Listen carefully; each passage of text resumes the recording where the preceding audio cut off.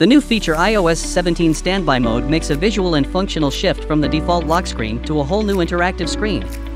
Now, if you still don't know how to enter Standby mode and personalize your Standby screen, here is all you need to know.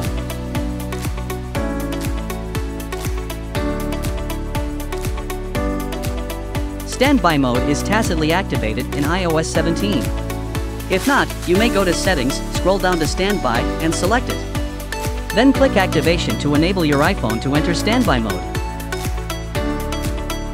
First, you shall know Standby mode is comprised of three main display screens.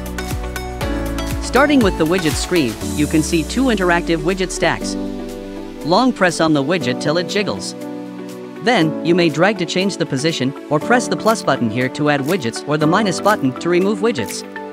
Then click Done on the upper right here to save the edit. The widget control board here also supports music controls. You may access the music widget screen by clicking the wave symbol if playing music in Standby mode. The playback button here allows you to switch between songs. And click the volume icon here to adjust volume, or click the sound output icon here to switch playing on a Bluetooth device if needed. Here, long press the picture screen and use Face ID to unlock it. You can start to modify the album display. Click plus to add a new camera roll. If the photos you're looking for aren't there, there's a chance that they've been accidentally erased. But don't worry. Try a professional software. FonePaw iPhone Data Recovery is an expert in photo recovery as well as file, contact, and video recovery, etc.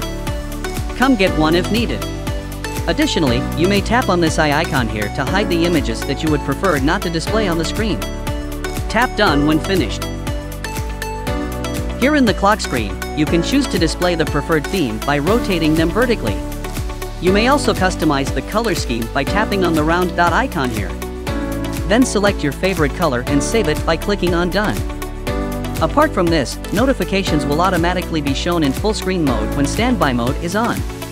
You can follow the below settings to hide the notification preview, navigate to Settings, slide down to the Standby option, click Enter, then tap Show Preview on tap only. Come try it out. And don't forget to subscribe for more iPhone related tips. Thanks for watching.